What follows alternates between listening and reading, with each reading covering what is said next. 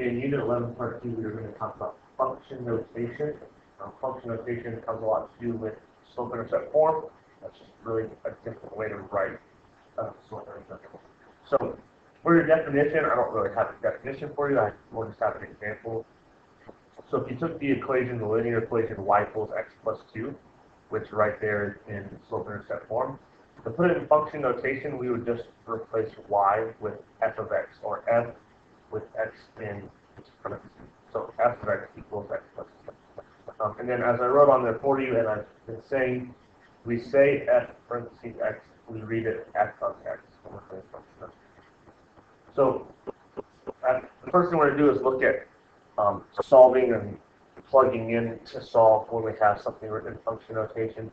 So it says let f of x equal negative 4x minus 6, and then find the indicated value. So the first one says to find f of x when x equals 3. So this is very similar to when we would plug in values or solve equations given certain values like we've done in the past. So all we're going to do is take the original f of x equals negative 4x minus 6, and everywhere we see x, we're going to plug in 3. So to solve for f of 3, we're going to do negative 4 times 3 minus 6. So when I work that out, I get negative 12 minus 6, which is just negative 18. So for this function, when x equals 3, f of x equals negative 18. Number 2, it says f of negative 2, which is another way of doing what we just did. So for negative 4, I'll plug in negative 2 for x minus 6. F of negative 2 equals 8 minus 6. So f of negative 2 equals 2. So that's solving for a function when you're given a value of x. Now for 3 and 4, it's a little bit different because now we're going to solve for x.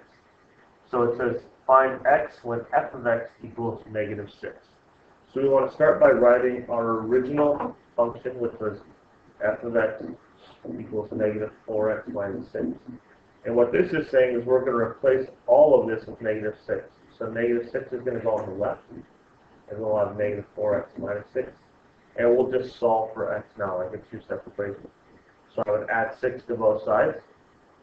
I get 0 equals negative 4x. I'm going to rewrite that up here so I have more room. Now I would divide by negative 4, and I get x equals 0. Because 0 divided by anything is just 0. Let's look at number 4. It says to find x when f of x equals negative 10. So I'm replacing f of x with negative 10. And then on the right side, I've got negative 4x minus 6. Now I want to solve for x. So I add 6 to both sides. Negative 4 equals negative 4x. Divide both sides by negative 4. And I would get x equals 1. So on 1 and 2, we're solving for f of x. On 3 and 4, we're solving for x. The next section, we're going to look at how to write a linear function. So in part 1, we looked at writing linear equations. This is the same sort of thing, except we're dealing with functions instead of linear equations. So it says f of 0 equals negative 3 and f of 3 equals 3. The first thing you want to do is rewrite these as ordered pairs. So remember that the 0 here is our x, so we have 0, negative 3, and 3, 3 as our points. Okay? So this is now x1, y1, x2, y2. So we want to put this in function form. We need to find a slope, and we need to find a y-intercept. To find the slope, we're just going to use y2 minus y1 over x2 minus x1. Y. So that would be 3 minus negative 3 over 3 minus 0. So be careful on the top. 3 minus negative 3 is 3 plus positive 3, which is 6 over 3. So that will reduce to 2. So our slope is going to be 2. And then for our y-intercept, remember, our y-intercept is where the x value is 0. So if you look at this first point that we made, x is 0, so our y-intercept is negative 3. So we've got a slope of 2 and a y-intercept of negative 3. So if we're going to put that into slope-intercept form, we get 2x minus 3 but we want this in function form. So instead of y, we're going to have f of x equals 2x minus e. And that would be our final answer. I'm going to let you guys try number 2. If you need any help, just let me know. On the bottom of the first page are your review problems. The review problems are in the middle of this section of notes, so make sure you get those done. You can either do them now or wait till the end. On the top of the back side, we're looking at graphing a function now, which we're going to graph the exact same way we graph linear equations, which are the ones that are in slope-intercept form. So we're going to graph the same way we did in the last unit. So for number 1, we have f of x equals x minus 4. The first thing you want to do is replace f of x with y, just so it's easier to follow. Then we need a slope, and we need a y-intercept. We know that the slope is the number in front of x, the coefficient, which in this case is an invisible 1. So my slope is 1, my y-intercept is then negative 4. So thinking back a unit, I've got a couple steps I need to follow to graph. So my first step is to put a point on my y-intercept, which in this case is negative 4.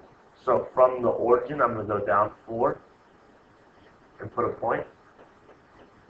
Then from that point, I'm going to use my slope. Now my slope was 1, but we might want to write that 1 over 1 to remind ourselves that we need a rise and a run. So I'm going to go up 1 and 1 to the right and put a point, and I can just keep doing that if I want some extra points to graph. Now at this point, I have not drawn a line yet, right? I just have the equivalent of a scatter plot.